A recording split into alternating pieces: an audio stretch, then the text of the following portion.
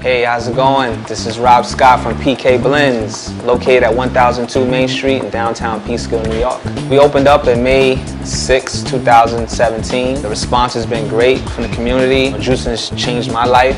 I figured, why not try to help change some other people's lives. It all started with the PK Classic. My daughter was drinking classics when she was like 4 years old. Before we knew it was a classic, we've been drinking classics. People love the milkshake. I have people that come every day for the berry blast. Not only do we do smoothies here, but we also do juices. It's a juice bar. We also do some vegan eats. So we have a burger that we do, some vegan nachos. We also have a pasta that we also do with spaghetti squash. And after you get a smoothie or one of these vegan bites, you can come hang out for a while. We wanted to create a more laid-back vibe, more of a lounge type area, and very art-driven. Thanks for watching. Fresh juice, vegan eats, good vibes. That's our mantra. Come down, check us out.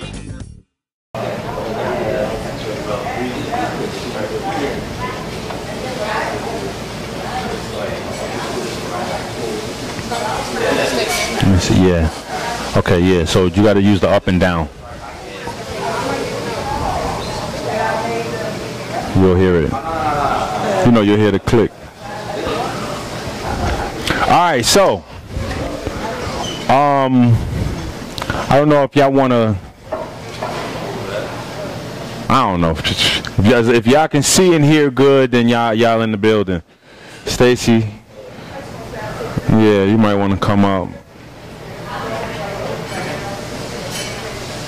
But yeah, as long as y'all can see and hear good, y'all in the building.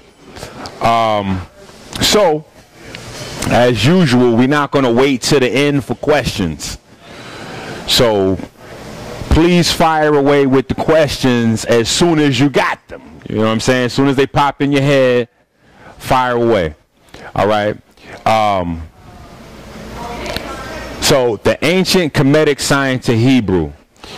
A lot of, and I guess it's a discussion that has to be open. But a lot of people talk about Kemetic science, Kemetic understanding. Is that? Oh, yeah, it's on. All right. Kemetic science, Kemetic understanding, and I don't hear people talk much about the end game. You know, there was an end game to the whole purpose of the sacrifice, the diet, etc., etc. And the only reason I think it's really relevant outside of those circles is because if people understood that today, I think a lot more people would change the way they live and eat. You know, there is a part two to this, so to speak. You know what I'm saying? After you transition, you know, there's a part two. So how electromagnetism becomes life, that right there is going to give people that are new to exploring their body a more expansive view, and for people that have been studying their body, it's going to give you a few nuggets to take your research to the next level. All right, so when I started, I focused my research on now the reason why a lot of this lecture has been put together is a compilation of questions. A lot of people say that, you know, I just approach the health thing a little bit different, so they kind of want to know. So I'm trying to shed some light on my thinking process and how I approach things. Because every 2 years, there's a brand new name to what it is that we're doing. You know, if you go back all the way to Dick Gregory time, it was just vegetarian. And when you looked in the dictionary, vegetarian had a one-word definition. Herbivore. That was it. So if you had a plant-based diet, you was a vegetarian. Over the years, it changed to the point where now we're moving into this new phase where, you know, it's quantum biology. You know what I'm saying? But I always go backwards.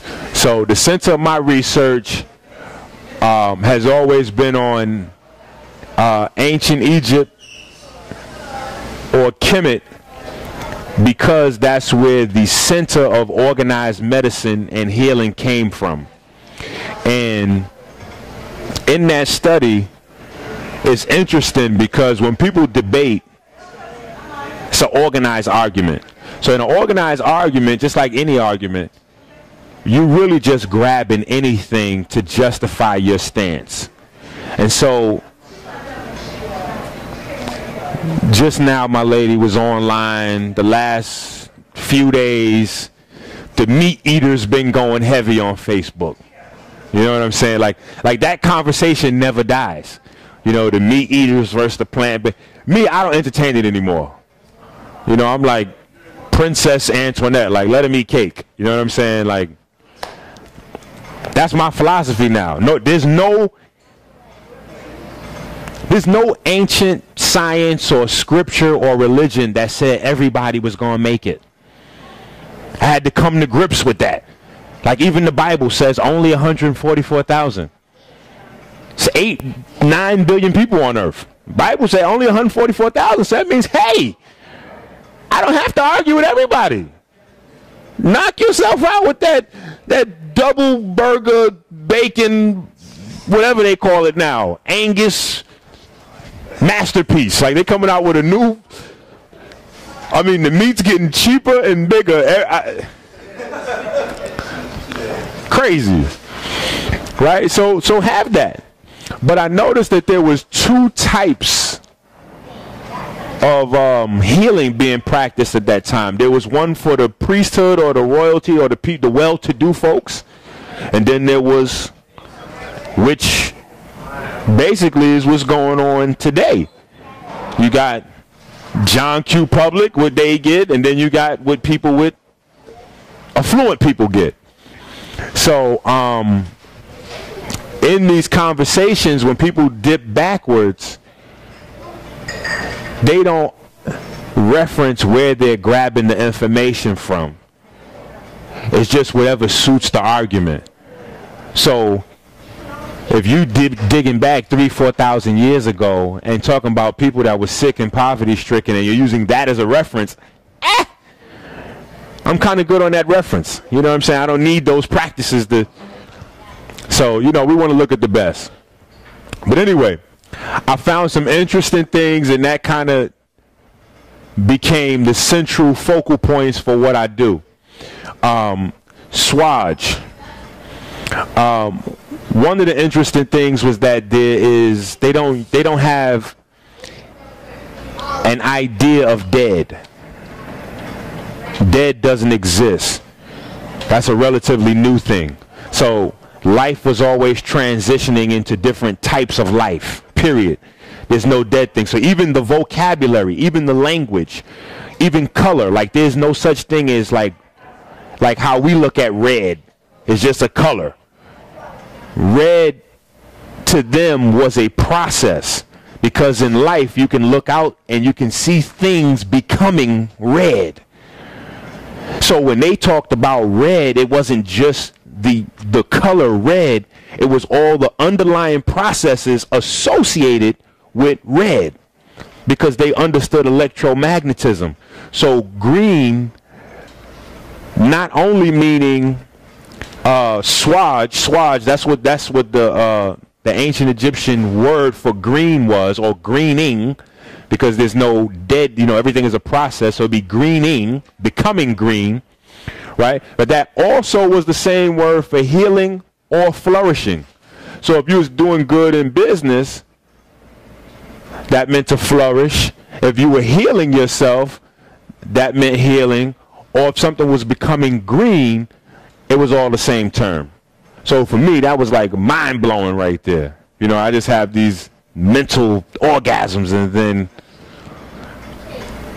you know, it's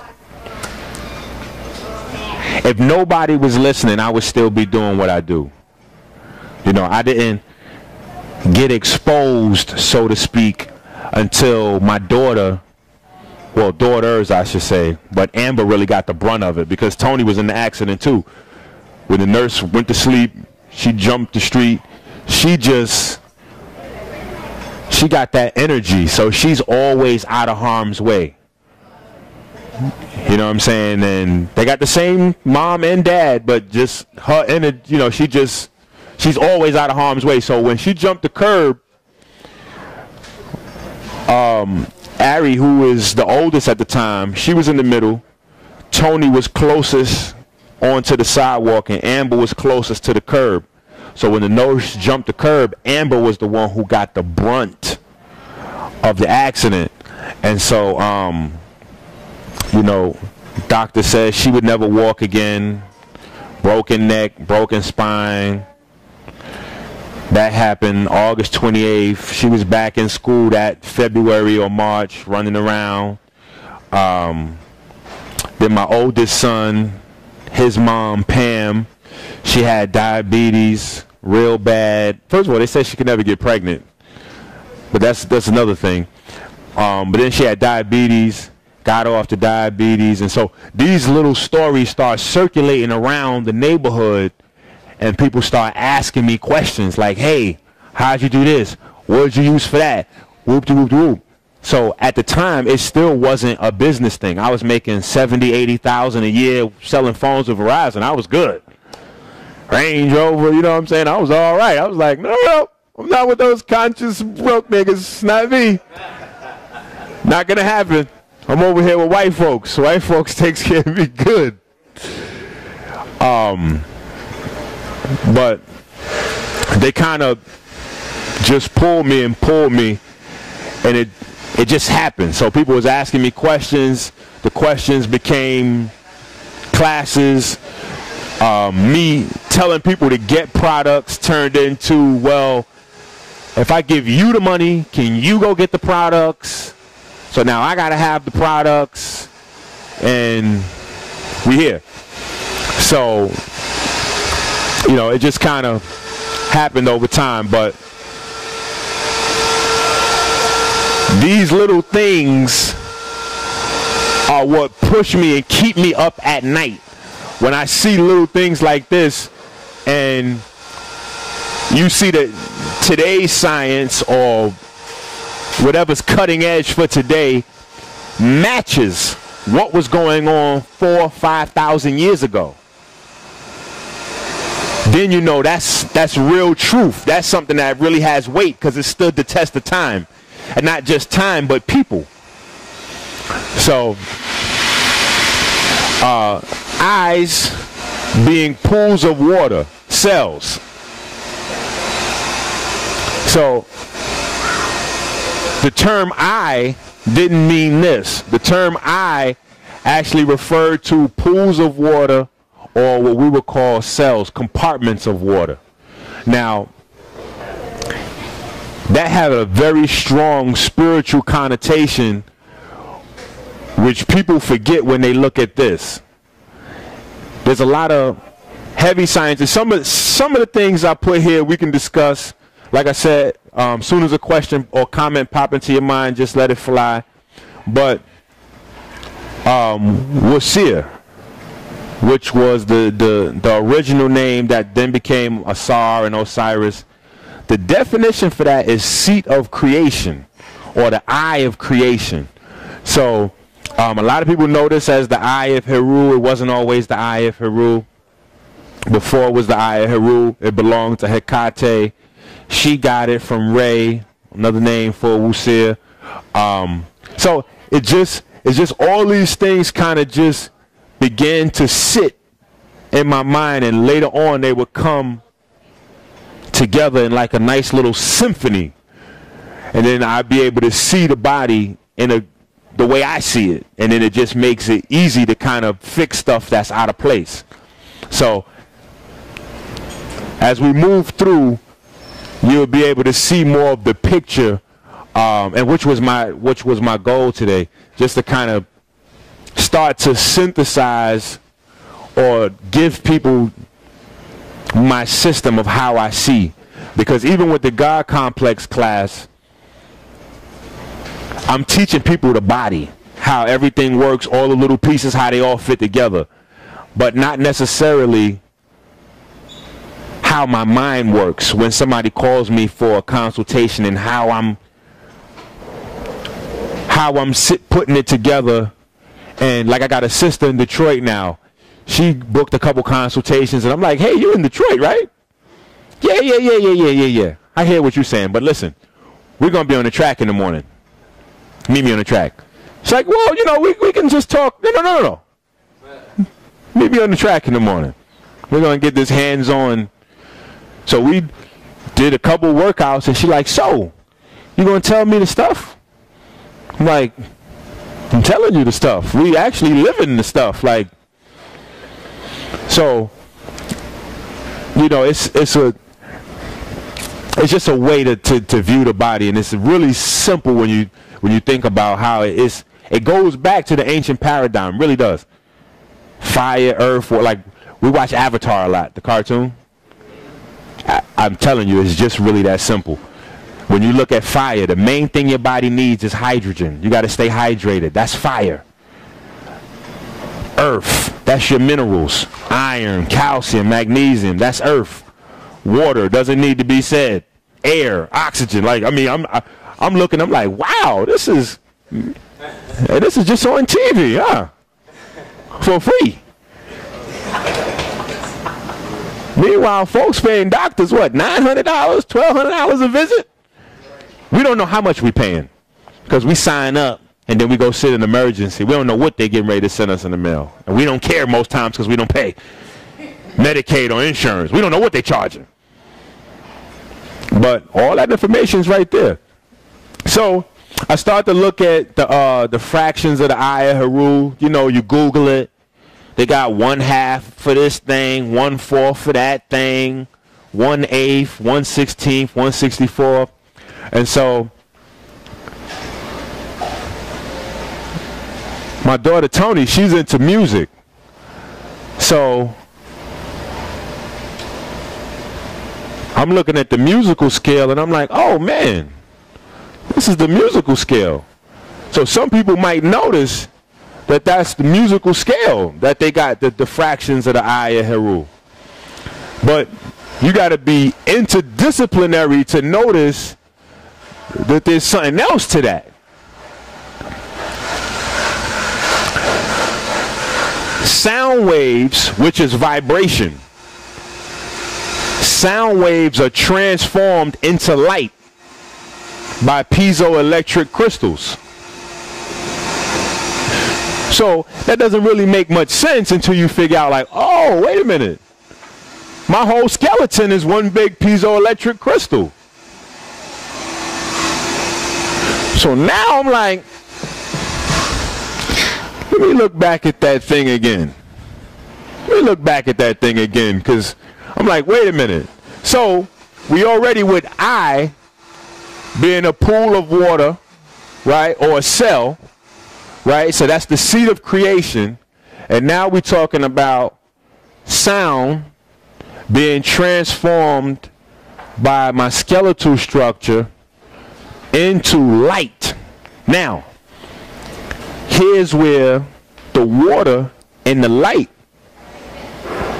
come into play. When sound is transformed into light, right?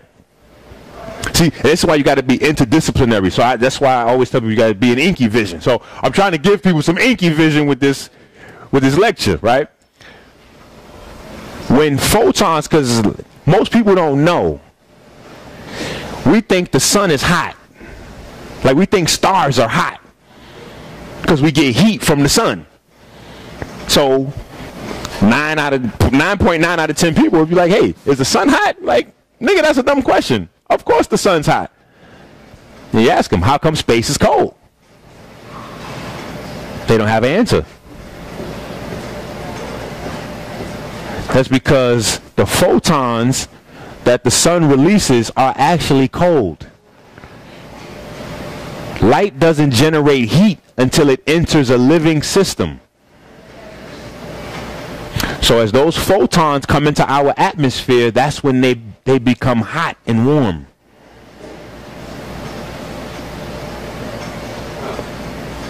Look it up. Light in space is cold until it comes through our atmosphere. Upon penetrating our atmosphere, now you have heat. So this light generating heat is what structures the water in the cells. 42% of infrared, 42% of the radiation from the sun reaches us as infrared. That infrared is what structures the water in the cells. Pass that up here. That right there, mirror. That, yeah.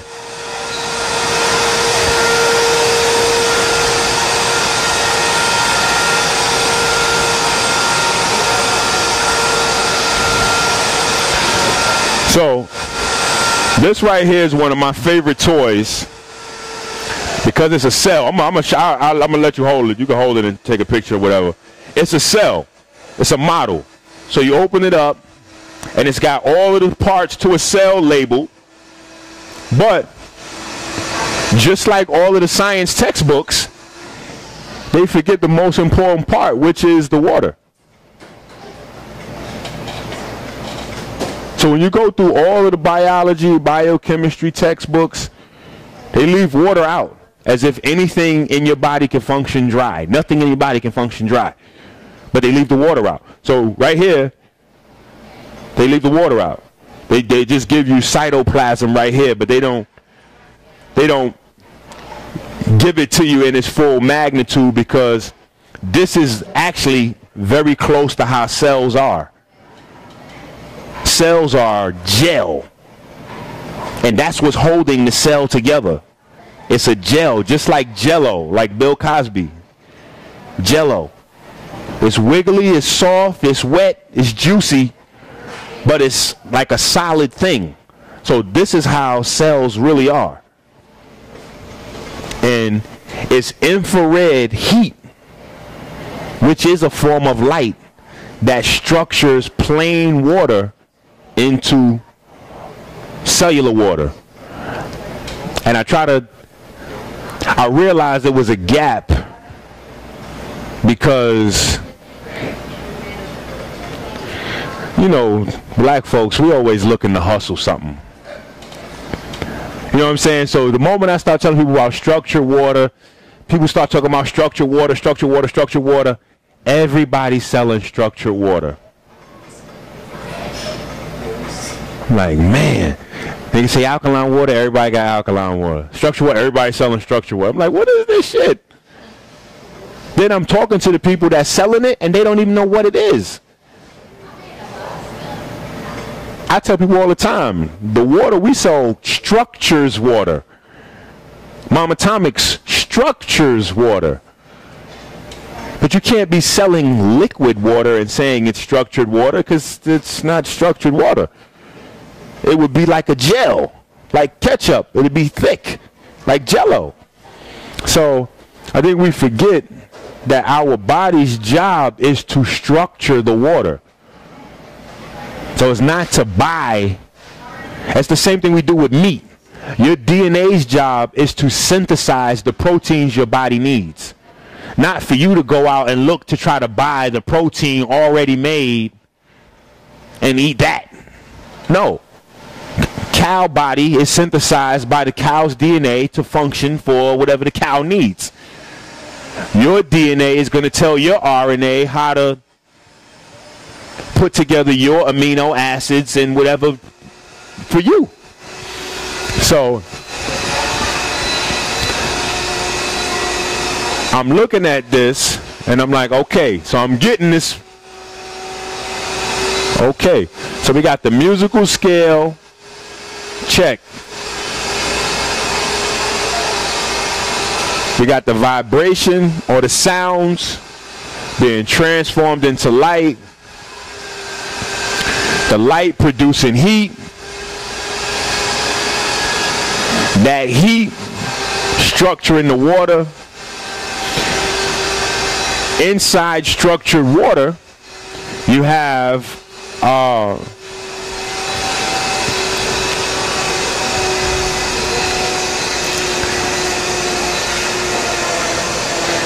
in times past, and see, this is the thing what you got to try to do when you're looking at ancient how they view things. we got to try to overlay the new language onto the old language. So they would call it living waters or spirit in the water, something to that effect. Today they're saying now it's coherent zones of the water. There's a coherent zone in structured water. That coherent zone in structured water creates pools of free electrons. So now, what do we call a coherent pool of electrons operating together? Plasma. See, that's another little part to the EnQi vision that always had me going, because I always liked science. I always viewed science as a hobby of mine. But one of the things that bothered me was in school they would say 99.999% of the universe is plasma. 0.1% is matter. And then all the books and everything would be about the matter. I'm like, yo, so I'm sorry. So are we going to get to the other stuff, or are we just going to do the 0.1? Is anyone on the other stuff? Well, yeah, later on, maybe mental note to self. Find out what this plasma thing is later on. So I start looking everywhere to figure that out. And then I find out I got me some too. Like, I got some plasma. Okay. Then I start looking deeper, and I'm like, wow, plasma's all over the body. Then I go even deeper, and I'm like, nothing in the body functions if this plasma's not there. Cytoplasm in the cell, pleurisy fluid around the lungs, the fluid in the ear, the ventricles. If this fluid's missing, that body part's not going to function. So I'm like, note to self. Plasma just might be the star of the show. So, and that's the whole thing. You got liquid, solid, gas, plasma, right? And the only difference really is the state of how the electrons move. Fractions in the eye correspond to bacterial cell replication. Now, that may not mean much until you figure out, wait a minute, the centerpiece of the cell is mitochondria, an ancient bacteria. There would be no organized life without this ancient bacteria. So when these fractions now tell me how bacteria replicate, and I'm saying, do I go with the Egyptologists and say it's just a coincidence that the Eye of Heru, aka the seed of creation and whoop whoop whoop, talks about bacterial, or gives the math to bacterial cell replication, and the centerpiece of cellular replication is bacteria?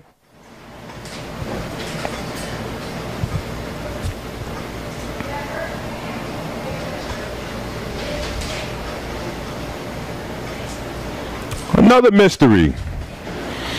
I like to dig into unsolved mysteries. That's my thing. You know, I think a lot of people spend too much time, in our community especially, regurgitating what someone else has already done. Why? Now, if you're going to add something to it, a new perspective, I can dig it. But otherwise, we already got that guy. You got to try to dig into some areas that are unexplored. And as much talk as we do about this Ankh, very few people understand it.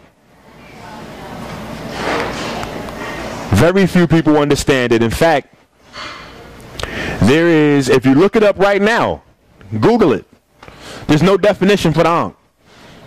There's no standard of what the Ankh represents, period. So me, I sat down to really get to the bottom of it, And you know, there are a couple of good books out on it. One of them by a brother from Brooklyn, which I really love. I force my children to read it. He's got some really good stuff in there, but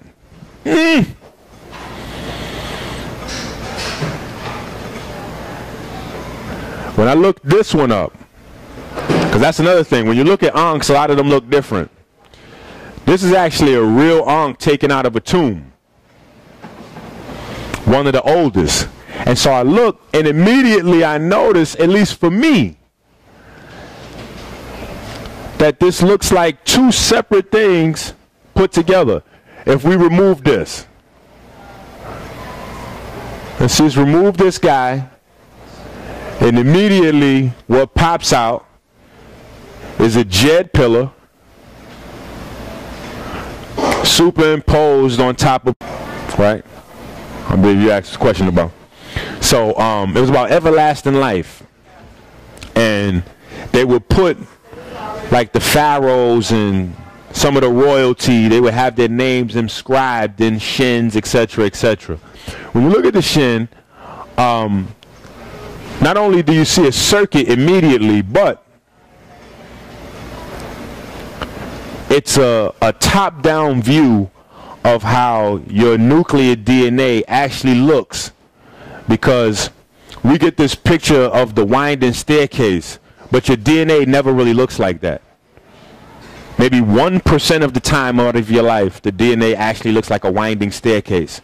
And that's only when it's methylated. Most times, your DNA is tied up around your histones. So when you talk about nuclear DNA telling RNA what to build in the terms of the structures of your body, these guys are the stars of the show. Your histones. And they had a lovely story, and it's just amazing how the story just kind of opened up for me. They talk about the hidden one, right? The hidden one being Atum, right? Sometimes it's a different deity, but it's the hidden one, right? That's the important part, because this is actually in the ancient text. The hidden one created 4 sets of twins, and those 4 sets of twins governs all of physical creation. So now I look at this and I immediately see the histones, DNA round around it. I'm jumping around the house screaming like, oh, this is crazy. So then I look deeper into it, and sure enough, this, you see this looking like a tie at the bottom of the shin where it looks like it's tied. It has 8 strands usually. 8 strands usually, right? That's actually a H1 histone. So I'm like, wait a minute, the text said hidden one. And I look in the biology textbook and it says H1 histone. That H1 histone created 4 sets of identical histones which wrap your DNA around it. I said, wow. I think we're missing a whole area of science here. So then I start looking to see if anybody's looking at the metal nature and Kemet or any kind of way to see if they're looking to see biological applications, medicinal applications, whatever the case may be. And lo and behold, I find out there's a Rothschild, I forgot his name. He put like $50 million and created a brand new science around it called biosemiotics, which is the science of how you encode multiple levels of information into pictures. And so they seen that when you unpack a lot of the stories that come out of Kemet, it's actually quantum science and biology. So I'm looking at the shin, and when you look in the cell, you have the nucleus usually portrayed as the head of the cell body, because the instructions for the structure of the body come from there. And that right there is very, it just mimics, like the whole body is based on a fractal pattern. So we'll get to that. But you look at the brain and how the brain interfaces with the mind. The brain is not the mind, but the brain interfaces with the mind. Same thing with nuclear DNA. Most of the information that gets to the histones comes via the water, obviously, sitting in, but it's transferred from your mitochondria. That's where the storehouse of your DNA is. You have a zillion times more DNA stored in your mitochondria. Most of the active fragments of your nuclear DNA come from the mitochondria, all of the energy that animates the body. So when we talk about spirit, that's what the mitochondria would be, right? So, just park that, right? Now we talk about the jet pillar, right? That's the body of the cell. So you guys got a cell right there. You can see the body of the cell generates the electricity. Inside the larger body, that's your spine and your heart, right? It's your electricity that's constantly being generated that maintains your magnetic field, or what you call your mind. So just different language. We can say ba, ka, etc. But science has proven a zillion times that the only place you can store information in is a magnetic field. All the way down to your debit card.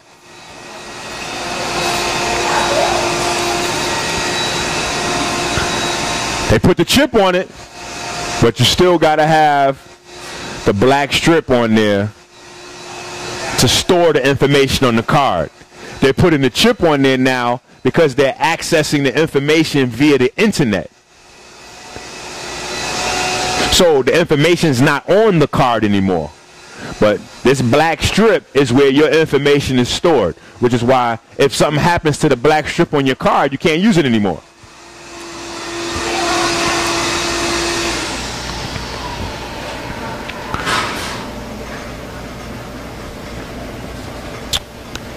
The capacitor. Now, we know the body's electric, but we don't get too deep into how that really works in the body. And I'm not going to go into a whole diatribe, but the capacitor is the basic biological unit.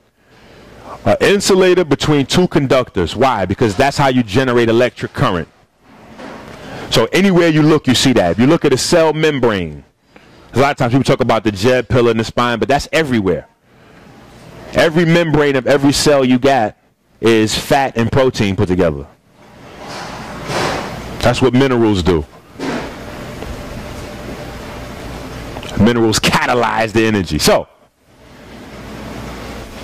I know y'all in your mind like, well, I thought this was getting simpler. It's going to get simpler soon. Simple's coming.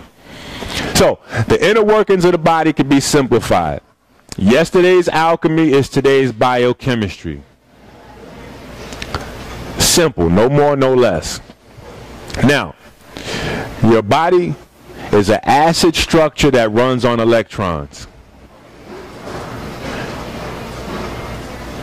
Your body is an acid structure that runs on electrons. Your body is an acid structure that runs on electrons. Okay?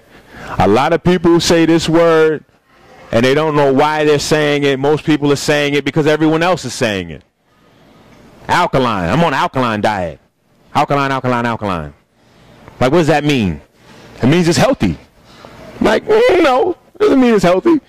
It does mean it's healthy, but that's not exactly what alkaline means, right? So, a few important things come from understanding that your body's an acid structure. That means your body requires a base, because that's what alkaline means, base. Fuel source, an alkaline fuel source. What does that mean?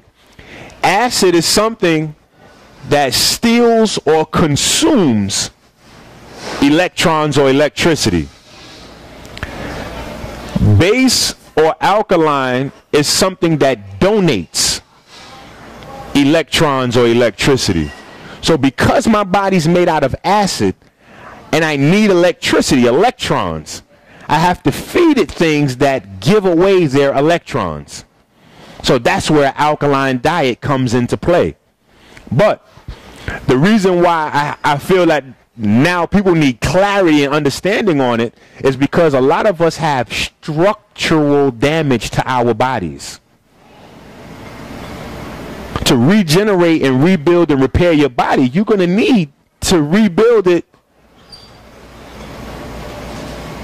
by concentrating on what type of acid you're putting in your body. All of your hormones. The men turned into girls, the girls turning into men. That's hormone issues. Your hormones are protein. Those are strings of amino acids, peptides and proteins. We talk about melanin all the time. Melanin is a protein. It's a string of amino acids. What type are we supposed to put in our body? Where do we get them from? Why are vegans so sick still? Because they're avoiding them. They think they don't need them. No. If the structure of your body is not sound, you putting the cart before the horse, worried about what you're eating. Being alkaline. Oh, pH. No, it's a million pH. A million pH, you'd be dead. Your body don't want pH to be, no, your blood is supposed to be 7.365. That's neutral. That's ma'at. Balance. Right? So, it requires an alkaline fuel source. Now, a couple other things come out of this. If the body's electric, anytime you have electricity being produced, you have radiation. That means light. So your body produces light. It's not spiritual. It's not spooky. Well, it is spiritual, but it's not spooky. It's not pseudo. It's not weird science. It's just a fact. Anytime you have electricity being produced, you have radiation given off. Whether it's visible radiation or not, still light nonetheless. Same thing with magnetism. Anytime you have an electric current, you're going to have a magnetic field. Period. To be coherent, the acids would need to be arranged in a fractal periodic pattern. What does that mean? Crystal. That's all. Every working protein in your body, whether it's a bone, a hormone, your skin, pigment, your eyelash, it's a crystal structure. Otherwise, the electricity wouldn't be able to move through it properly. All right? So that means from everything from bone to fascia. How many people know what that is? Fascia. Everybody. One person. How do you know about that word? Okay. Anatomy and physiology class. So most of us have no idea what this is. And so I realized I had to bring this back to conversation because I'm in the house and I stumped my house with it. I was like, hey, when you jump up and down, how come your organs don't go like this?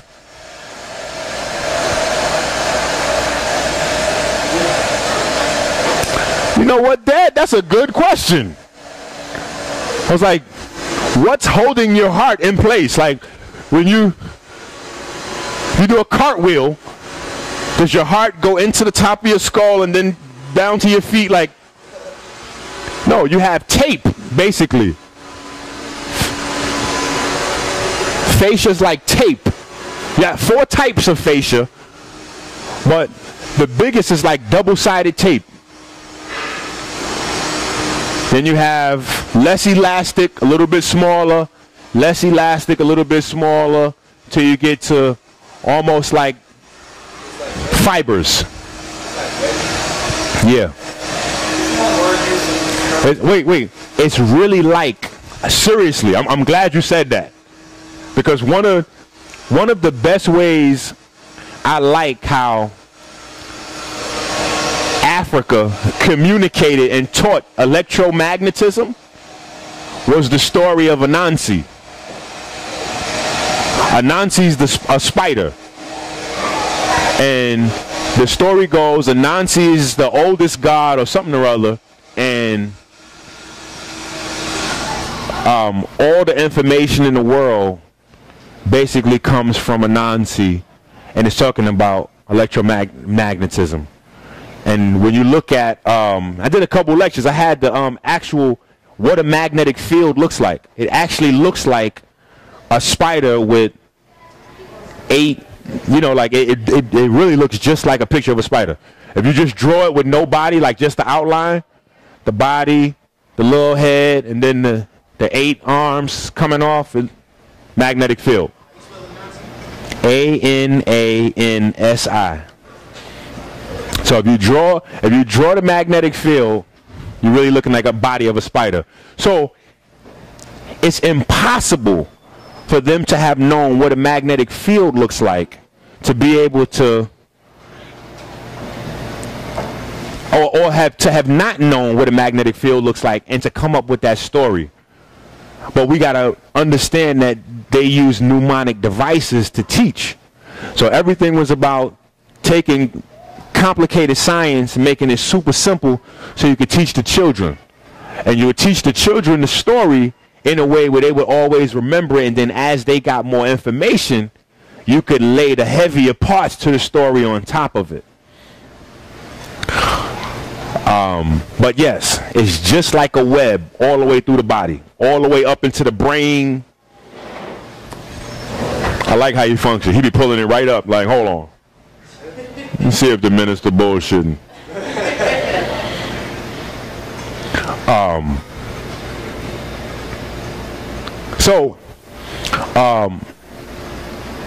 All of these are arranged in the molecular structure of them are all crystal.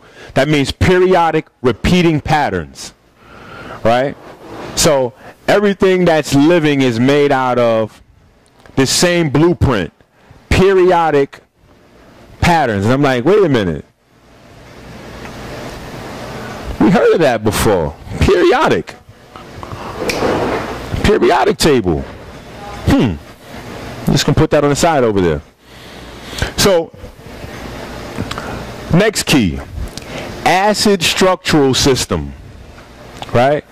Acid structural system. Carbon, hydrogen, oxygen, nitrogen. What is that?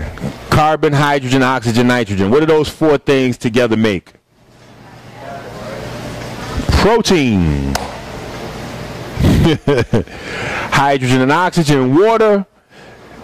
Wait, where we at? Hydrogen and oxygen makes water. You add some carbon, you have a carbohydrate. So now you got fruits and veggies. You add some nitrogen, you got protein. Right? So that's the centerpiece for your structural system. Skin, nails, teeth, bones, etc. Your energy system, right? Because we forget about that. All throughout science, we forget about that. Doctors don't even talk about that. People popping up with fibromyalgia and stuff. I don't know. We're so used to them saying they don't know. It fits right in with everything else. Oh, you don't know? Okay, cool. What drugs do I get? Take 3 of those, and then if that doesn't work, just come back. We'll change it. Don't worry about it. Like, oh, okay. That's why this is called practice. You guys really are practicing on me. Okay. So your energy system, though, you have an electromagnetic energy system, right? Because you can't have electricity without light and without magnetism, right? So you have an electromagnetic energy system. All you do is replace the carbon with phosphorus. And now you have what? ATP. ATP. What does carbon do? Carbon binds elements together. Carbon binds elements together. It makes even things that are not tangible, tangible. This is why it's the centerpiece of your structural system. Phosphorus, right? Phosphorus is literally the light-bearing element. It does the same thing that carbon does, but with energy. And then what do you see in there? Horus. Man, like, So in my mind, you know, my mind work, I'm back to that eye of Horus again, the eye of Hero. I'm like, okay, here we go. Just let that do what it do. Right? But wherever you see that phosphorus in your body, know light production. Right? And what did we talk about earlier? Sound through a piezoelectric crystal makes light. Light inside of biology, infrared, heat, structures the water. So now, what's the other thing that we need in our bones besides calcium? Phosphorus. Right, so there you go. Now you know what's playing a big role in the light production inside your number one piezoelectric crystal. Right?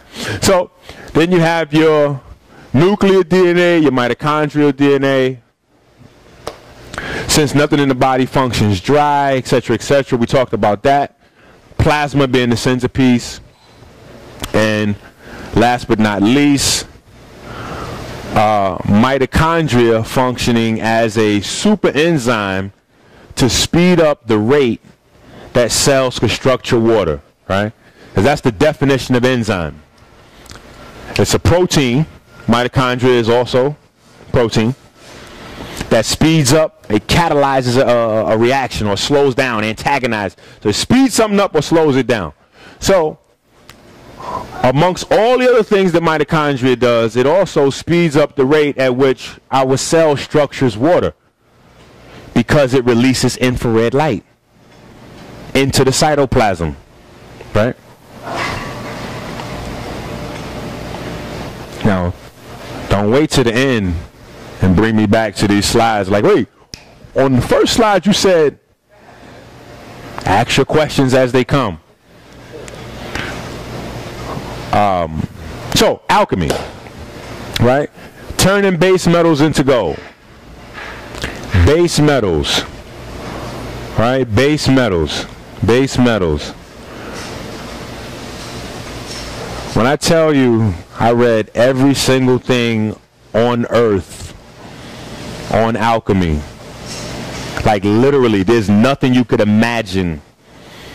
I'm talking about, I almost had a plane ticket to Nicholas Flamel's house.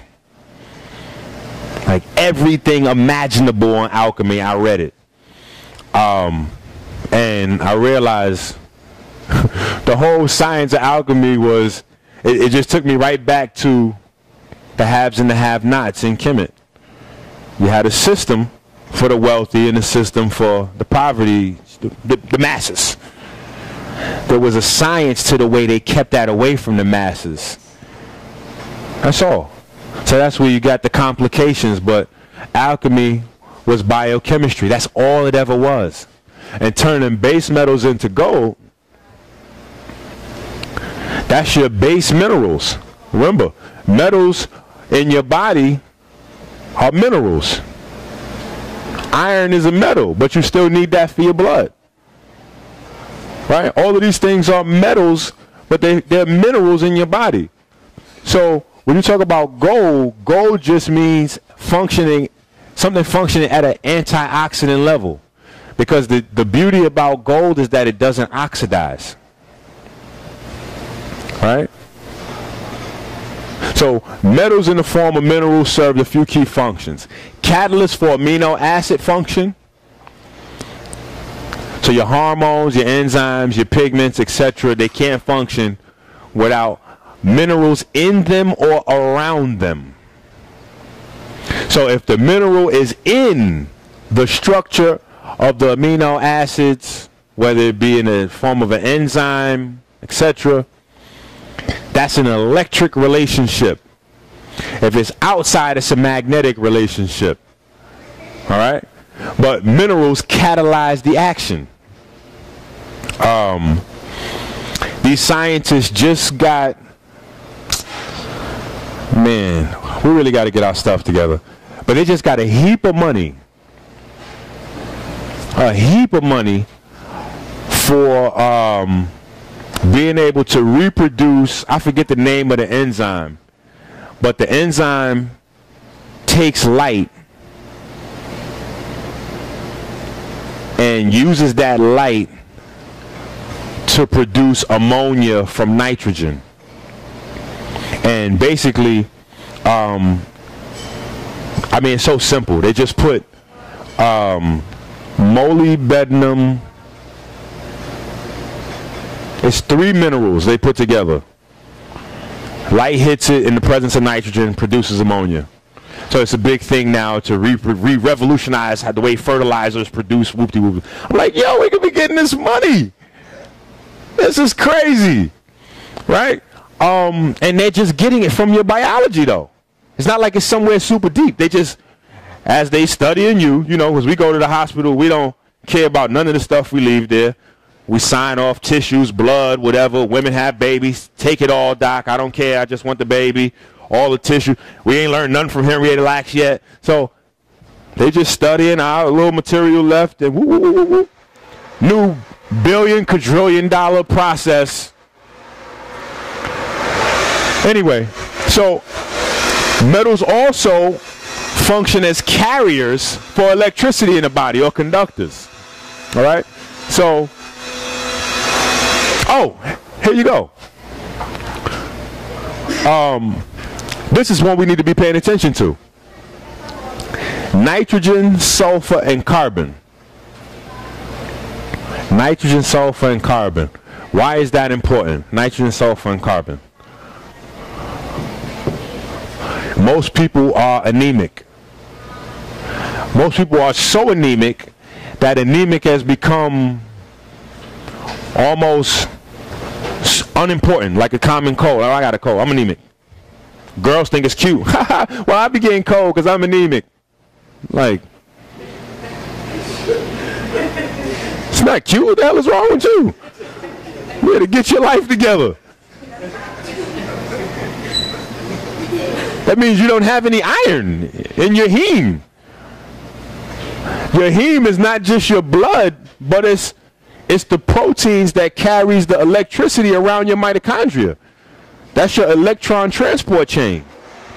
So they say electron transport chain as the new thing from the older term, which was cytochrome. And before cytochrome, it was cellular pigment. Cyto, cell, chrome, pigment. So they're moving you away from this idea that all life revolves around pigment. See, this is why you had to be moved away from the idea that light is the whole basis of health and longevity. Because what harnesses the light? Pigments. This is why your body's waters use oils or fats, because fats can hold pigments. So the body uses waters. Well, the body is water, so water uses oils. Oils hold the pigments interact with the light. Right? But these guys destroy the iron in the body. So here's another reason why you don't necessarily want to be doing a lot of meat.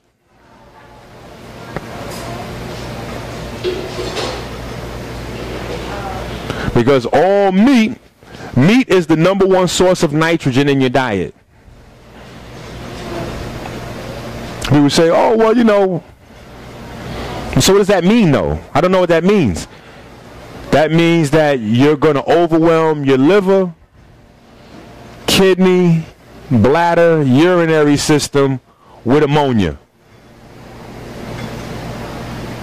They're like, I still don't know what that means, Minister.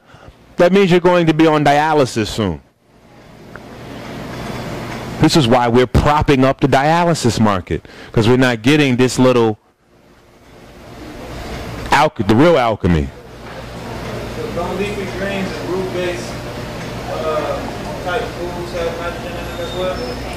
Yes, but the nitrogen usually is coupled with oxygen, and it depends on how much is in there. So a lot of people, when they ask me what and what not to eat, I take a lot of stuff like broccoli and Brussels sprouts off of the food list. I tell them don't eat those things. It's too much nitrogen. Now, for my athletes that want to know how to maintain their muscle because they work out, they have a broccoli, Brussels sprouts, etc., etc. Because depending on how you live determines how your biochemistry functions in your body. So that's a good question. How active you are determines what happens with what you put in your body.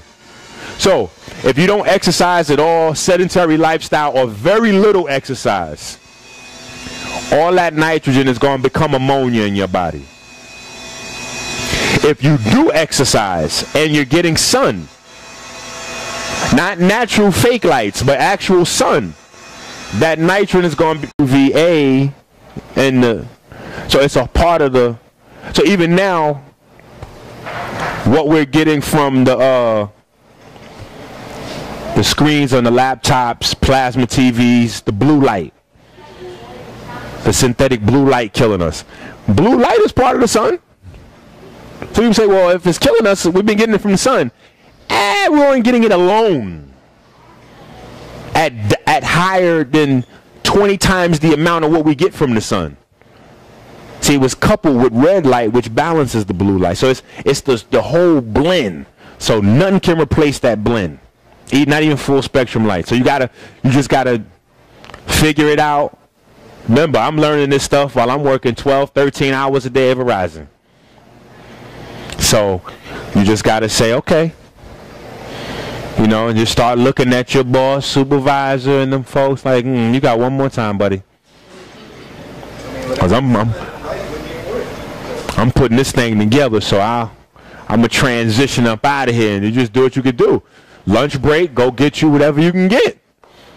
You know, before you go in, depending on your schedule, off days, make sure you make up for the on days. So now we try to work out. We still do the gym, and the gym is a death trap, right? Nothing but blue lights, air conditioned, you know, which is Freon, recirculating the dirty air that we didn't all breathe, you know.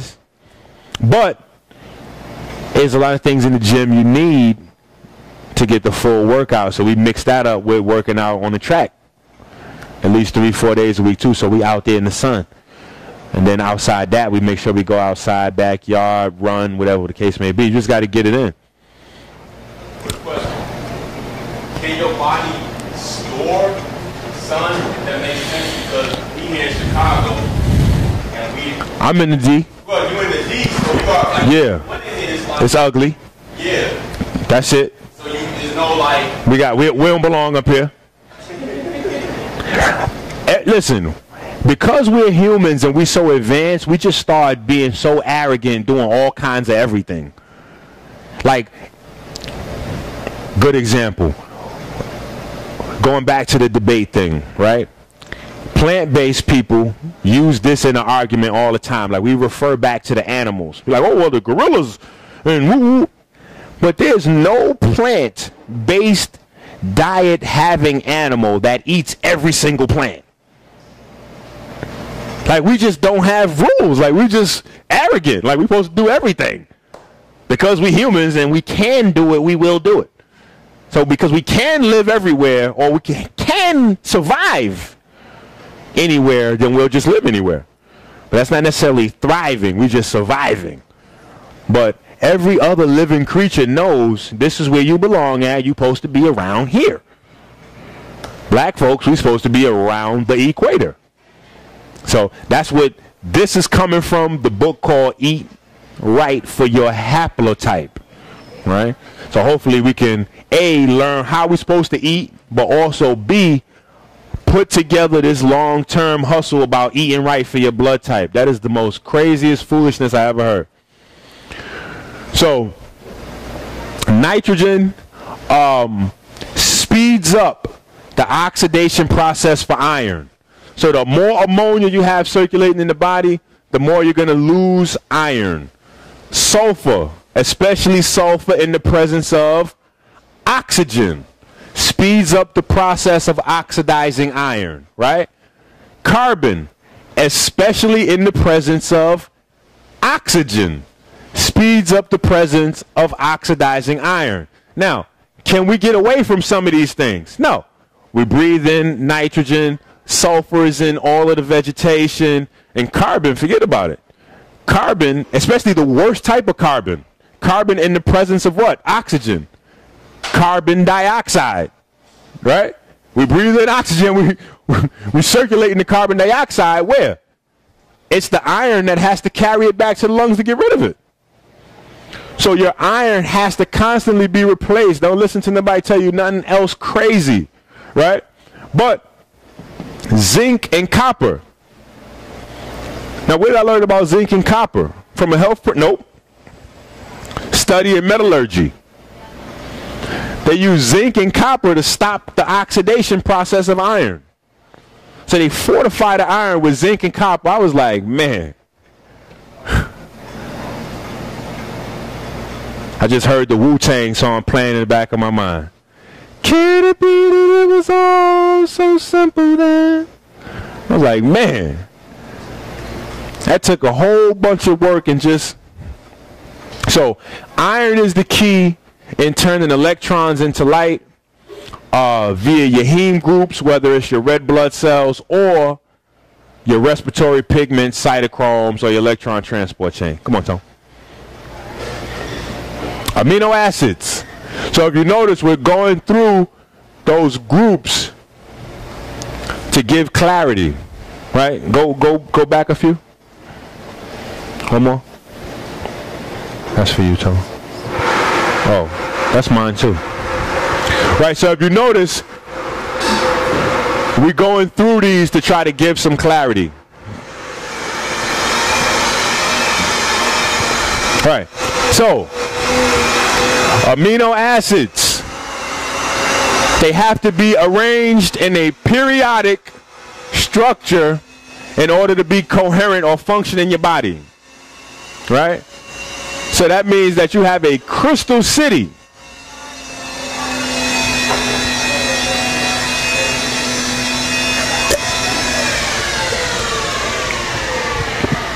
A crystal city inside your body.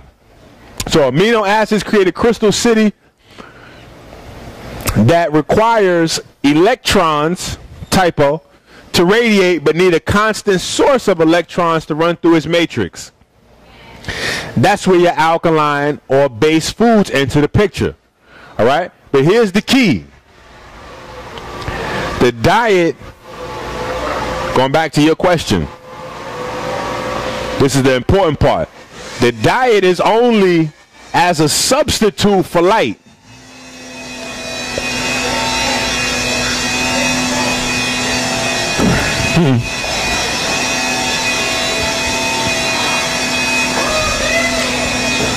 Plus, I like to let time go by so it can sink in. The diet is only as a substitute for light. All of biology is based around this one fact. Your life is physically built on this principle. The way your body is structured and made. That's the reason why it's made and designed this way. To harness light. So when you get to mitochondria, because people, they get it twisted with the food thing. So like, oh, I'm on this and this and that, and I switched from this. I was pescatarian, now I'm vegetarian, I'm about to be a vegan. I'm thinking about going paleo. Like, so are you saying that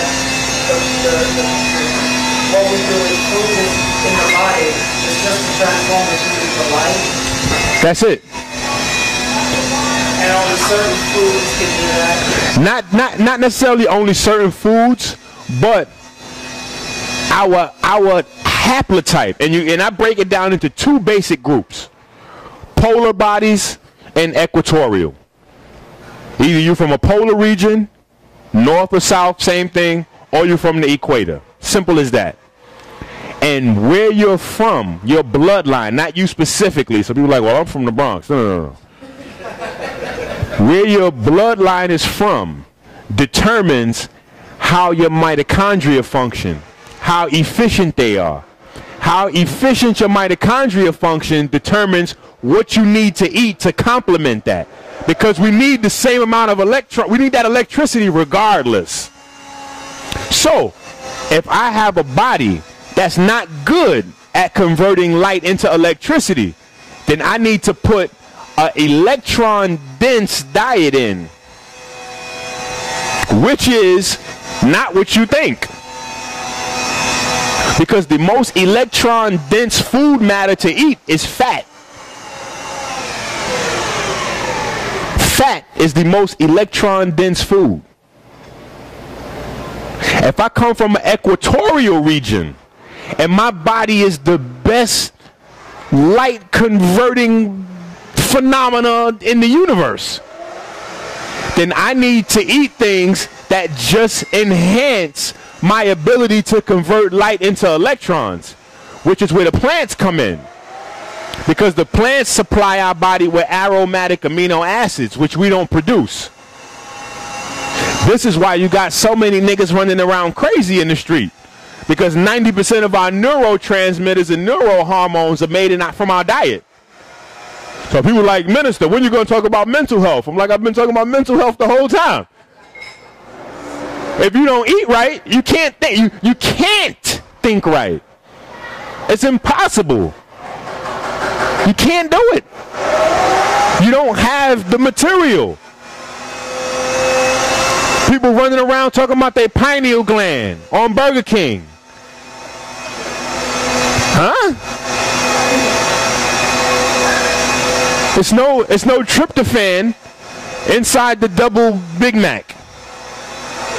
No tryptophan, no serotonin. No serotonin, no melatonin.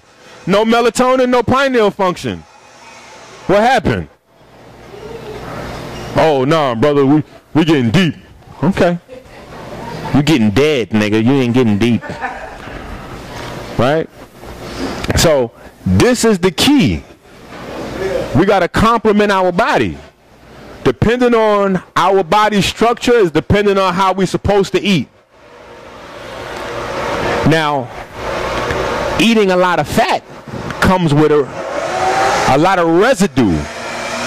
And if our bodies are not made to take on all of that fat, it's going to create problems for us. So we talked about this. Water uses oils and fats to hold pigments to interact with light. Oils, fats, hormones, pigments, etc. are periodic acid structures which make them biological crystals.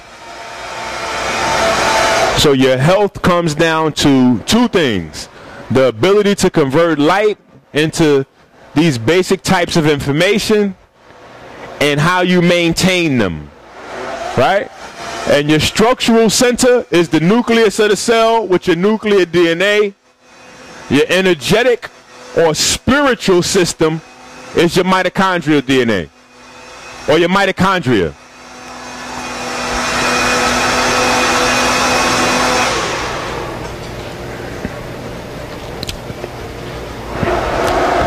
The illusion of structure. Nuclear DNA creates all the structure in the body. The energy that animates that structure comes from mitochondria. The information comes from the light via the structured water and the histones. Now, this is very important. I probably need to do a whole lecture just on it, but I'm going to have a section of the book and go into it deeper. I went into it pretty deep, though, in my I King book. So, and I got a couple of those videos still up. This structure, this hexagon, right? This is also a hexagram, right? But that's another conversation. But this hexagon is the structure, shape. See, this is sacred geometry. That's why we did sacred geometry. It wasn't like a weird thing where we, like, you know, sacred geometry was to understand science. If you understand the shape of a thing, you understand how energy moves in that thing. So you understand the shape, then you understand the function. Hexagons allow us to interact with light. So aromatic amino acids all have this same shape.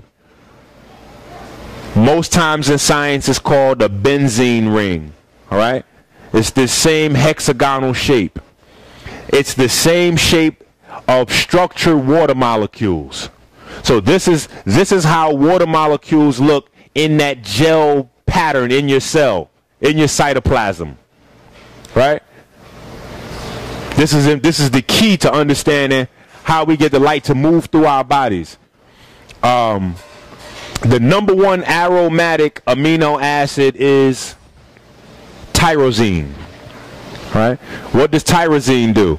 Tyrosine is at cytochrome 1 to transmit the electron all the way through. Tyrosine makes all of your all of your neuromelanin. Tyrosine makes your external melanin. Tyrosine is what allows your body to be anabolic or alkaline, regenerate itself. The sun is responsible for giving that tyrosine or giving the plants the electricity to generate the tyrosine, right? Well, yes, but they have a pathway. It's called the, I always butcher these scientific terms. It's called the Shikimate or Shikimate pathway. Shikimate, I believe, which is the pathway for how plants produce the aromatic amino acids. So this is the reason why we have to eat the plants. So I've had some smart, and sometimes questions, people be trying to stump you, but I like the questions. They like, well, why don't we just live off of sunshine then? I'm like, it doesn't work that easy. You actually have to eat the plants in order to be able to use the sunshine. So if you don't eat the plants, you won't have the aromatic amino acids in your body that allow your body to harness the sunlight in the first place.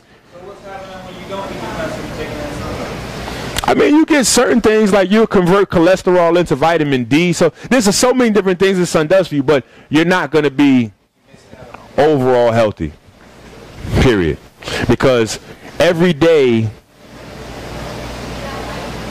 your cells are dying and need to be replaced. Every day the proteins that your body uses burns out and need to be replaced. So you have to have new material on hand all the time to replace them. That's why I was saying you can't neglect either side of your diet. You have to eat for the structural integrity of your body, and you also have to eat for the energetic part of your body. So when you eat for the energetic part of your body, that's your alkaline diet. You got to feed yourself electron donors so that you have a lot of bioelectricity, healthy. But knowing that all of your cells get turned over on a regular basis, how do you replace them? Because all of your cells are made out of fatty acids and proteins. You got to put those in your diet. A lot of people get horrible fats, even vegans. They don't eat healthy fats. Outside of avocados, we lost. We think because we use olive oil or coconut oil and we fry stuff in it, like that's good. No, because it doesn't matter what oil you use. Once you fry it past the smoke point, it becomes rancid. It's the same as canola. Every oil has a smoke point, which is how much heat you can add to it before it loses its molecular structure. And once it loses that, it loses all the benefits that you can Google. You know what I'm saying? So everything is based on light transfer and how we store that in the body. Even the integrity of your water, which is the basis of your health.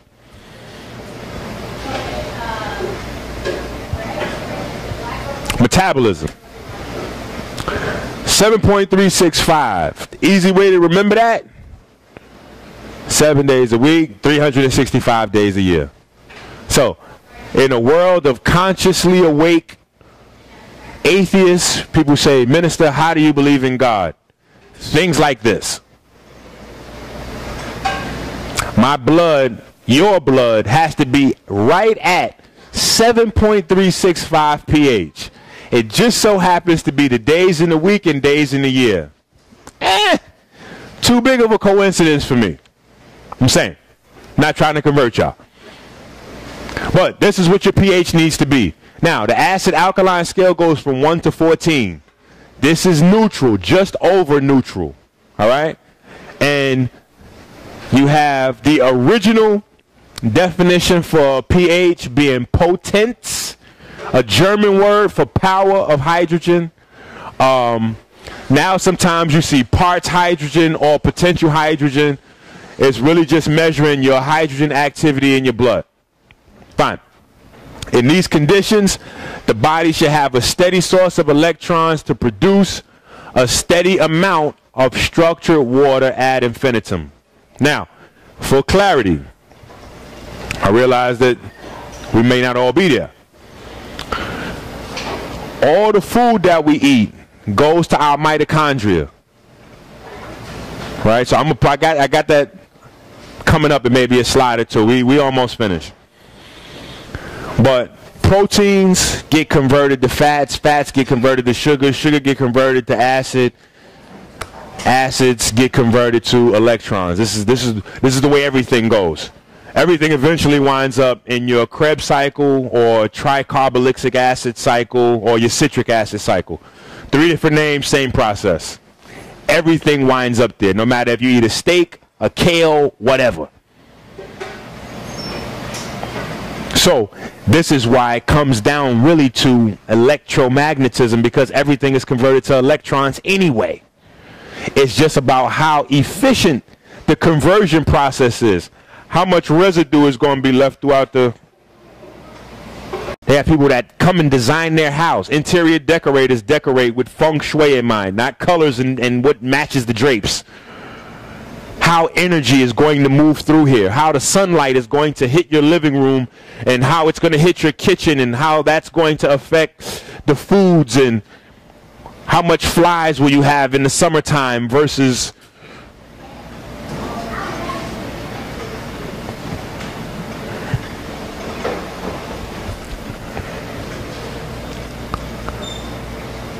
So, differences in mitochondria. All right, polar differences. The mitochondrial respiratory proteins are larger and more spaced away from each other. All right, combined with more sulfathiol present in the body and the cell. That means more wear and tear. So that means they degrade faster. All right, this is a major determining factor of the pigmentation of the body and mitochondria function as they break down the iron of all your body's heme groups. So, what does this mean? The lighter you are, the more iron you need in your diet.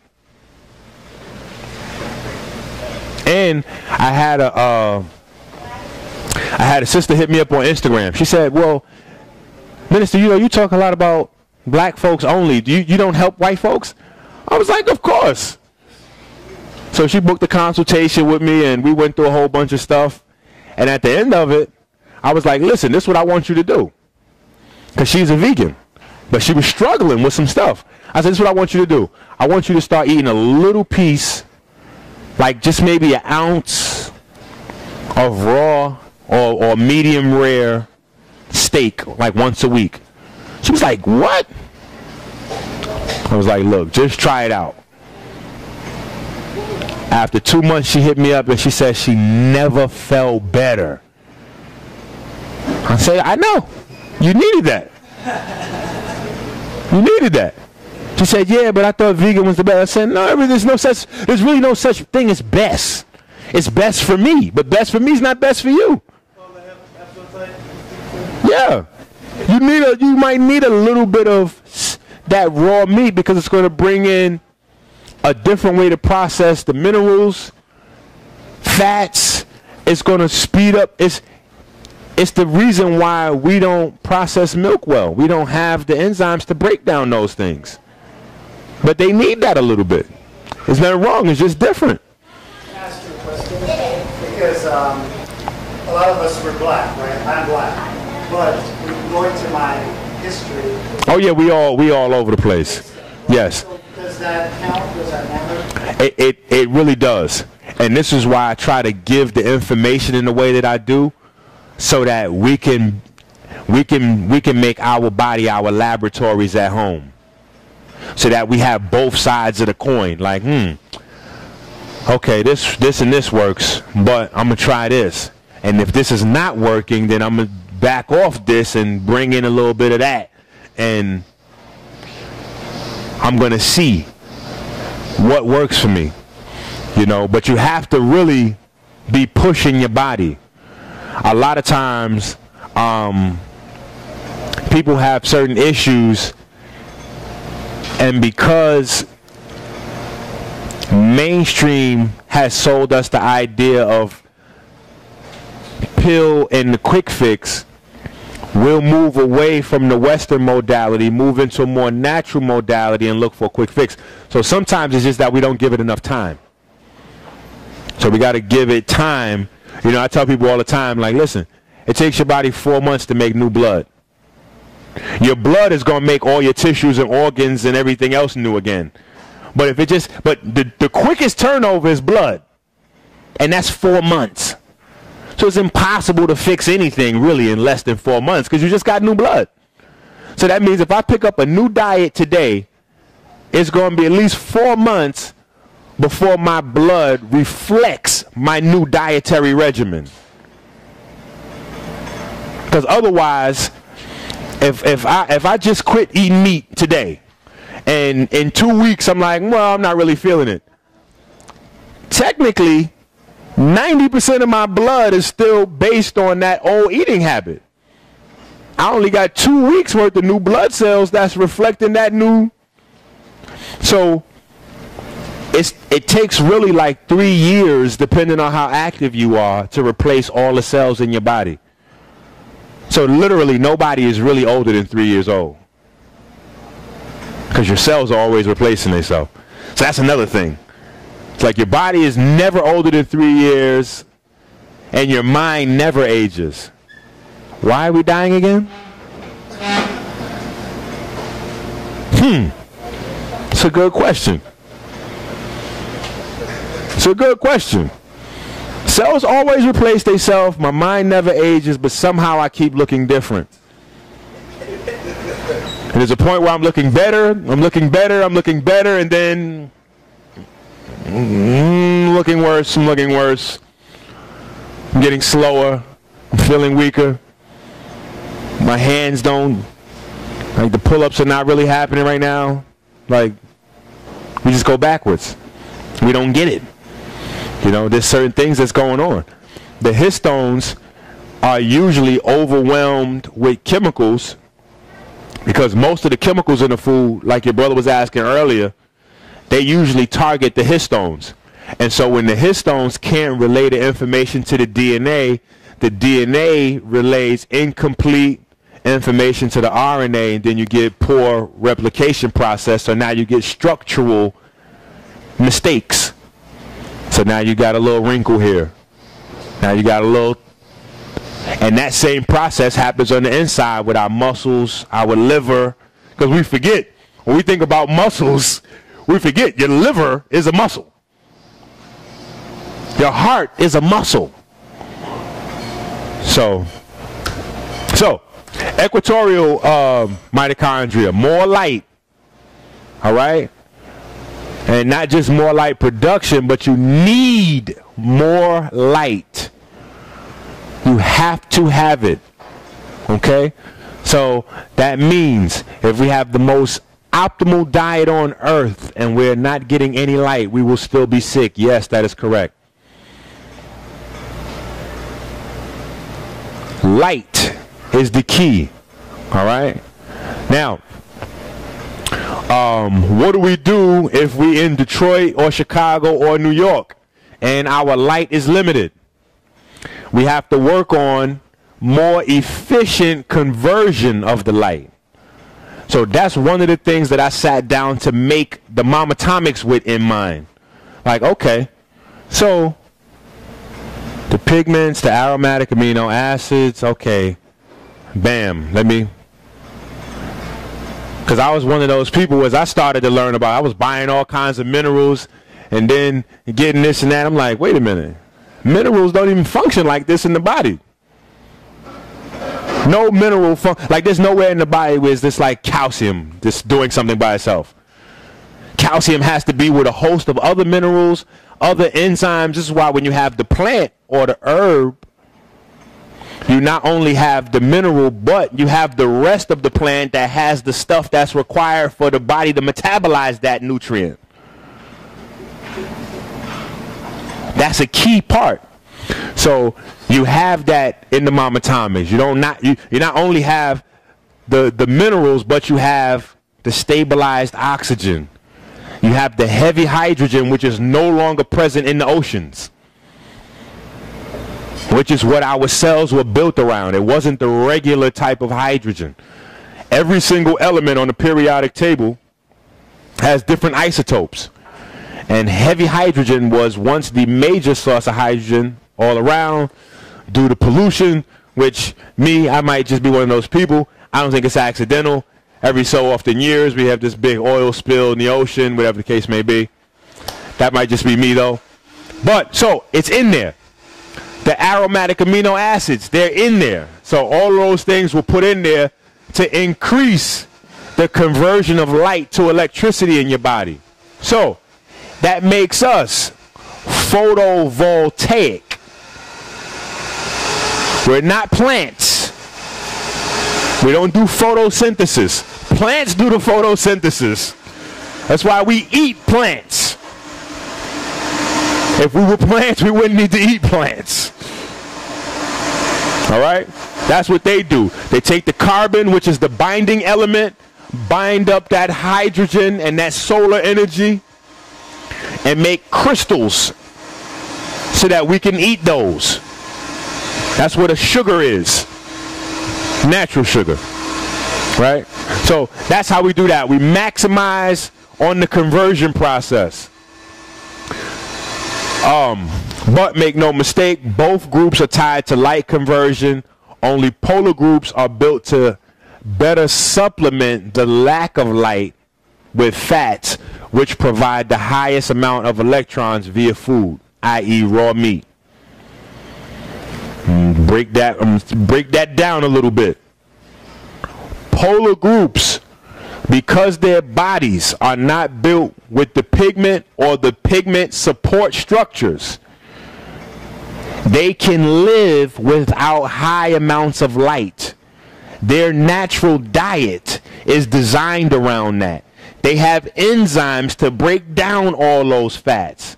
Their body can handle a much higher amount of ammonia than yours can. So we cannot follow everything Dr. Oz say and think we're going to be good. Dr. Oz is speaking to the larger market, and he's speaking to his family. We was in the spa, looking around the spa. It's amazing. Them folks that run the spa, King Spa, they're racist as ever. My children in the little bath part, they making noise, splashing water. They coming over quick. Hey, sit, no noise. No noise, no noise. Look at the sign. Quiet, please. Then they standing there. So I let them run wild a little bit longer, take them out, go with the girls. Then I go back.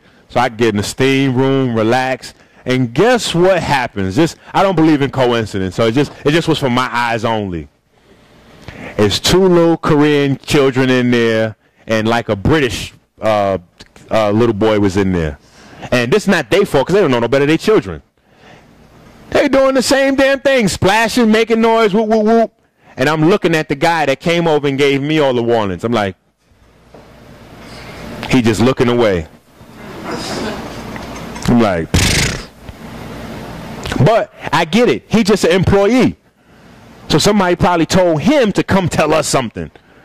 And at the end of the day, I said, listen, we can't be mad at situations like that. We got to move out of that paradigm. They got to sit down. Sit your ass. That's how we got to understand it. We got to redirect our energy. It's like, oh, okay, I get it. It's your spot. You got it.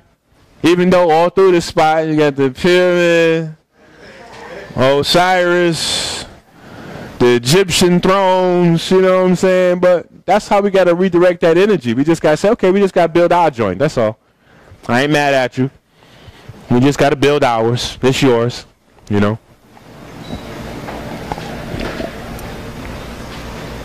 All right, so we got like 2 or 3 more slides in this set. All right, so water. We got to get to water. And this is just a piece from the book. All right, this is just a piece from the book. So obviously the book will come out. I'll do some more classes. The book was supposed to be out, so the pre-sale is still going for the book. But as I was writing the book, people start flooding me with more questions. And so I'm like, you know what? That should be in the book, okay? Give me a minute, I'll get right back to you. So hydrogen is the first and most important element to life. However, we have a conundrum. Hydrogen is too light to remain in our atmosphere unbound to another element. So hydrogen by itself will float right out of the atmosphere. The element that binds to hydrogen the easiest and is most bioavailable also destroys our body's minerals and tissues.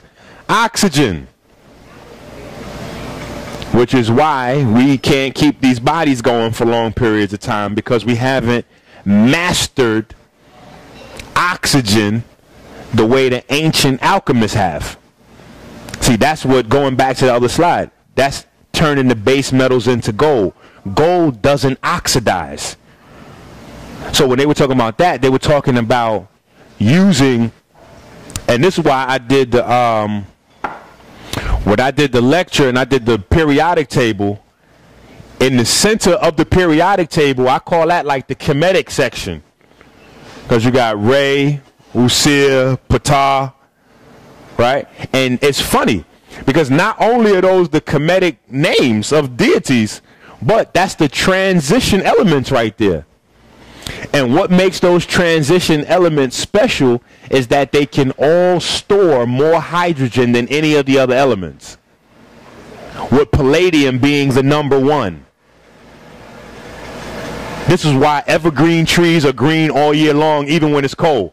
Like when the wintertime comes, most trees, the leaves turn colors and then fall off. Evergreens stay green all year long because the evergreen tree is loaded with palladium, which is why the pollen they use for medicinal purposes, for potency, etc., etc.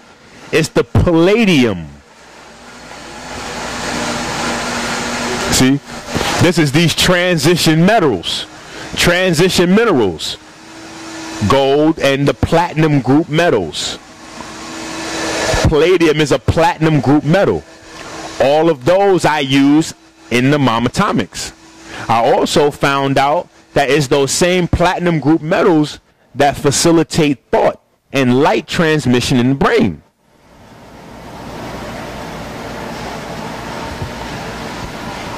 I think that has anything to do with icon and pioneer?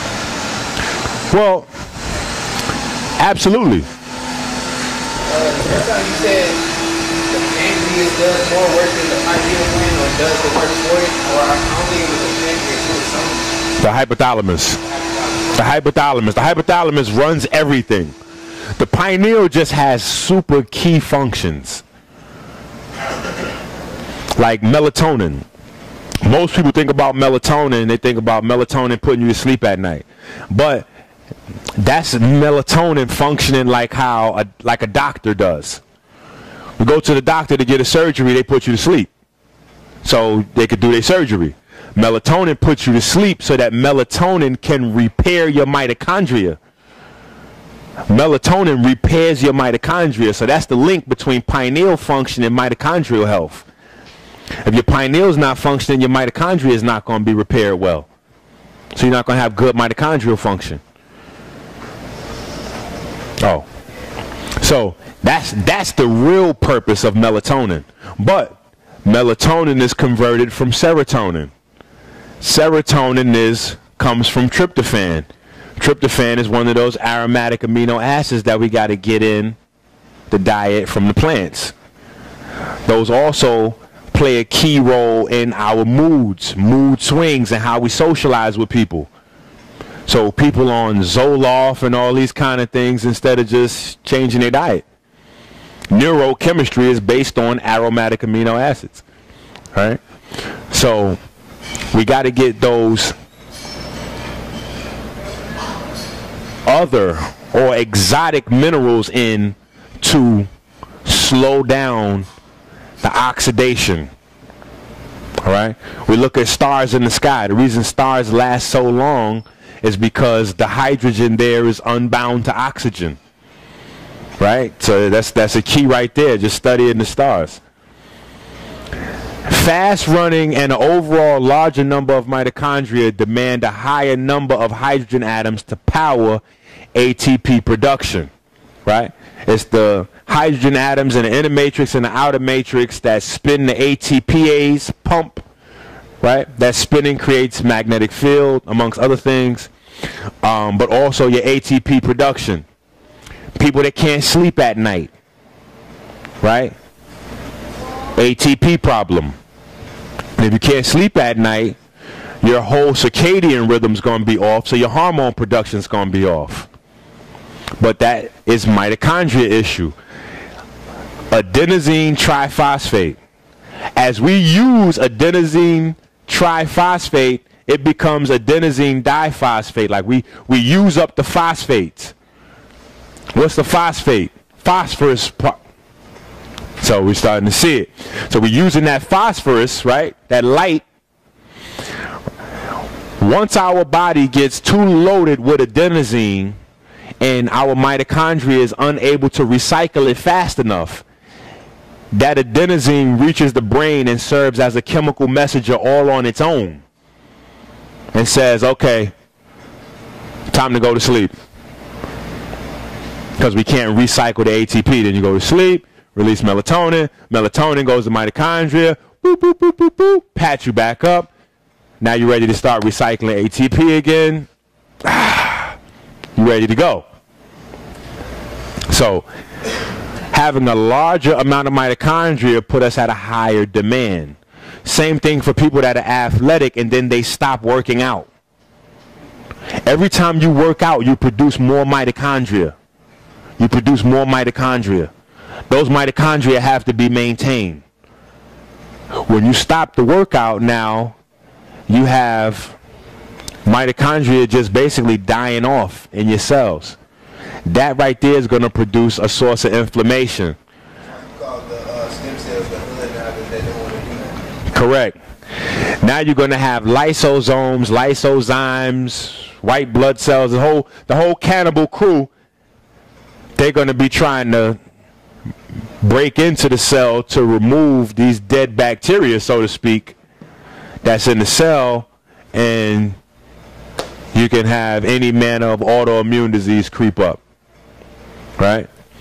In the same fashion as a cell is a gel with a dense carbon fiber network to maintain its infrastructure, your body being a copy has its own fiber network called the fascia, right? We talked about that. Dehydration destroys the fascia. All right? These are the muscles that they talk about in martial arts. These are the other muscles. So when you see like a video of like a little skinny old martial arts master and he breaks like 50 boards, and you're like, where the hell did that? Because when you do a lot of isometrics, you're working on the fascia. And the fascia... Is there any way you can know whether or not your dehydration is... Or lords and folks, right? What they got in Chicago? Same thing, different name. Vice lords and folks or whatever. Yeah. Poor fascia integrity and a weak liver. All right? So you have two aspects to it. Weak liver, meaning you can have a buildup of chylomicrons, the little fat cells that the liver is supposed to clean out of the blood. Those can produce cellulite. Or twisting, double-sided tape, if it gets stuck together, right? You're going to have little pockets of fat that poke through now, and it's going to give you that cellulite look, all right? But for this, there's no shortcut. Exercise and stretching with super hydration. All right, and I should have put warm exercise, hot, like hot yoga, using bodysuits or out in the sun, etc., etc. Heat. You need that heat to restore the function of the fascia. Boom. Next slide is correct. So here's how the water breaks down in your body. You got intracellular, all right? Inside of your cells is 2/3 of your water. All of that water is supposed to be structured like jelly, all right? 2/3 of your water in the cell. What controls how that water behaves, the movement of that water? Potassium and magnesium balance. So they tell you all the time when you get cramps, you're probably low on magnesium. But they just not connecting the dots. It's because the magnesium controls the water in the cells. And when you exercising, you're pushing your myocytes, which are your muscle cells, to the fullest extent. So you're usually burning out all of the magnesium. You gotta. They would give you the supplements and it still would. Because sometimes the supplements be ass. It ain't the same as the. That's why I was saying the supplement earlier. I know you in and out on the job, but I was saying earlier you got to have the plant because you get all of the stuff, or at least a plant-based compound, because you need all the stuff in the plant to process the mineral. So they'll extract the minerals from the plants and give you a magnesium chloride, magnesium sulfide supplement. But where's the enzymes that breaks this down and turns it into whatever compound I need it to be in so it to be active in the cell, right? So that's the key for intracellular hydration. Potassium and magnesium. Extracellular, meaning outside of the cells, all right? Your liquid. Sodium controls that water. Now, your extracellular water is broken down into 2 more groups of the same pattern. Everything is fractal. Interstitial. Interstitial means it's outside your circulatory system, outside of your organs and tissues, right? So it serves as the go-between. This is how your nutrients get from the circulatory system to the organ, right? It's not little like shuttles that go, well, actually there are. It's called albumin, but interstitial fluid is how they work, all right? Sodium.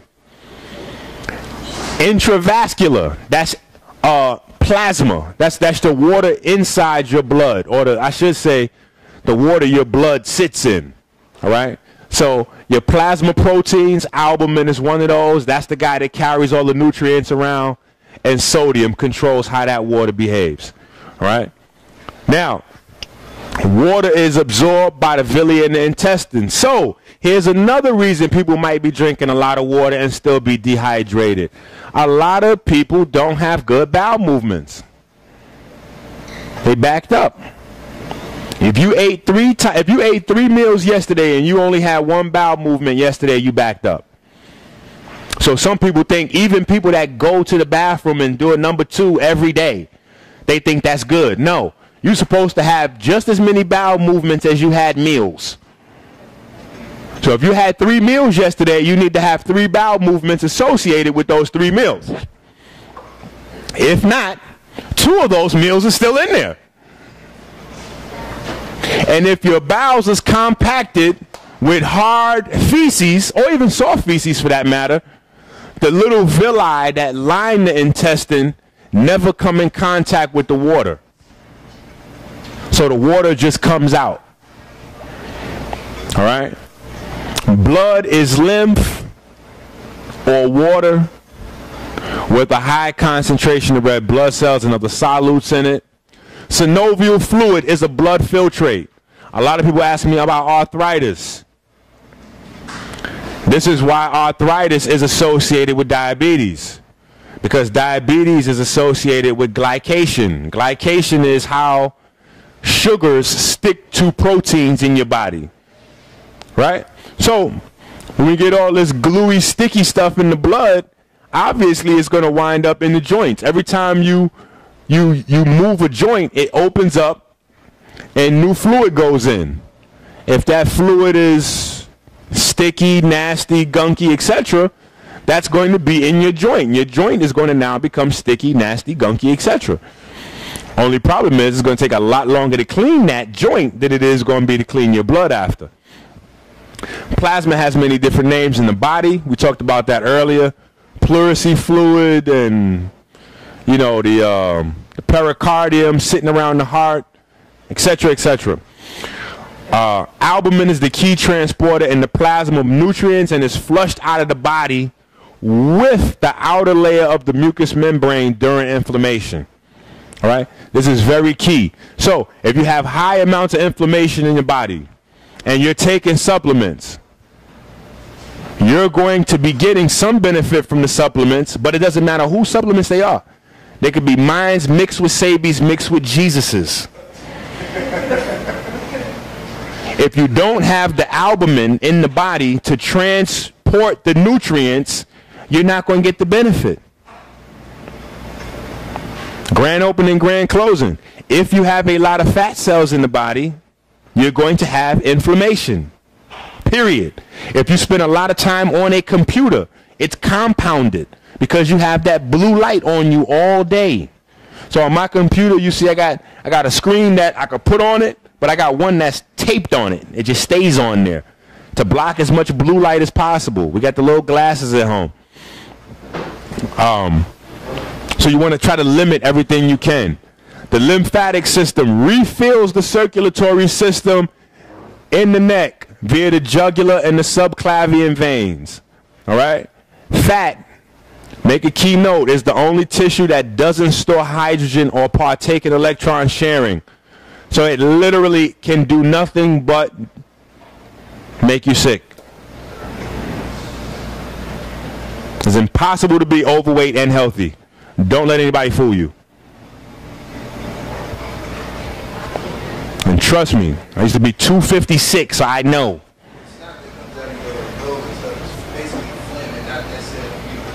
Sputum, right. It's mucus, but what you're seeing is white blood cells in it. So mucus is a secretion from your internal skin to kind of trap anything that doesn't belong there. Right. So I'm a little confused with the albumin. If you have inflammation, you say... So like... Albumin, so you got to get rid of the inflammation before the minerals get out? Well, no, they're going to still work. You're going to still get benefit because you're not going to get rid of all the albumin. But like, say, for instance, you go to a doctor and they take your test, whatever the case may be, and they see, they say, well, Mr. Such and Such, we notice you have high amounts of protein in your urine. That protein in the urine is albumin. They just say protein instead of saying albumin, but it's albumin that they're seeing coming out in the urine. So that tells them that there's inflammation somewhere in the body. So now they know to go in there and track it down. But I want people to have this in mind when you're on your different programs, that it's a process you're going through as you're getting yourself healthier. So even like for instance, when we started working back out this spring, I told my daughter, I said, I got to get in shape in order to get in shape. She's like, what does that mean? I was like, I'm not even in shape enough to even start working out like I was working out before. I got to get my body back at a point where I can get a good workout in. I can't even get a good workout in. I'm that out of shape. So it's the same thing with our health. A lot of times we got to get ourselves in shape to start getting in shape. So we definitely have to use the supplementation and the herbs and the whatever we have to do, but we have to know it's going to take me a little bit longer, etc., because of my condition. And then I can't always look at what somebody else is doing, because that discourages people sometimes. If we both jump on the same program and then in 2 months I'm like, yeah, well, I lost 20 pounds and I'm ripped. Why are you looking like you bullshitting? They might be doing everything harder than you, but they might have some conditions that's limiting them, And if in their mind nobody's telling them that it's a difference between how your biochemistry is going to function based on what's going on with you, they get discouraged and just throw their hands in the air and walk away from it. Instead of saying, well, no, I know, hey, okay, the blood cycle, the inflammation, okay, so it's a process for me I got to go through. So now, I think this might be the last slide. Okay, yeah, almost last slide. So this is the reason why, like, we have to slam the door shut on the E-right for the blood type and all the other crazy stuff that we've been thinking, paleo and all kinds of crazy stuff. I went through Walmart and they got this paleo thing in the freezer now, and it just looked crazy. Frozen body parts. I was like, what the hell? Paleo platter. Like, just like looked like a little liver was there and a little. Okay, yep, so it's the battery. All right, so this should be the end of all the confusion. The three most important things that we all know, whether we studied health for 1 minute or 100 years, we know that we need water, we need oxygen, and we need some type of diet. Some type. Doesn't matter what school you come from. Pescatarian, I'm going to get a little fish for the DHA. I'm going to eat steak for B12. I hear it all day. So, here's the key.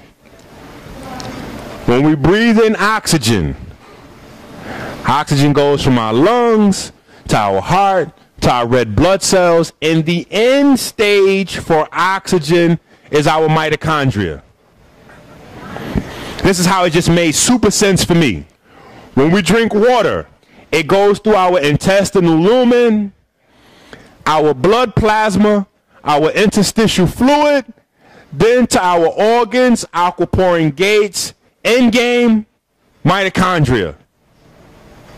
When we eat food, no matter what type of food it is, whether we're on an all-protein diet, all-fat diet, all-carbohydrate diet, because there's a difference between processed sugars and healthy sugars, so vegans fit in here, right? They're somewhere in between carbohydrates and... So it doesn't matter whether we're getting all protein, fat, sugars, etc. Proteins are broken down to fats. Fats are broken down to sugars. Sugars are broken down to acids. Acids are broken down in your Krebs cycle to feed electrons to your mitochondria. So if the water's end game is the mitochondria, the oxygen's end game is the mitochondria, and the food's end game is the mitochondria, what should we be eating for to optimize?